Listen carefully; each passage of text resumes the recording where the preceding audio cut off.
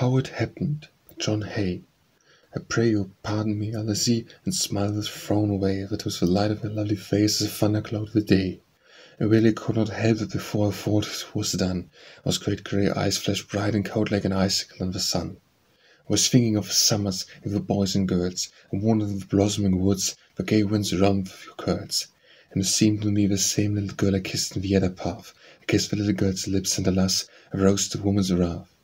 It's not so much to pardon, wherever your lips are red. Blond there fell in a shower of gold from the proud, provoking head. Beauty that flashed from the splendid eyes, and played round the tender mouth, rushed over my soul like a warm sweet wind, a blows from the fragrant south.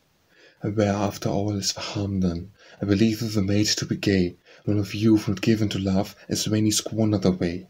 And strewn for life's low labours, like gold on the desert sands, are love's sweet kisses and sighs and woes, the clasp of clinging hands. You are old and lonely in memory's magic shine, you will see on your thin and wasting hands like gems these kisses of mine.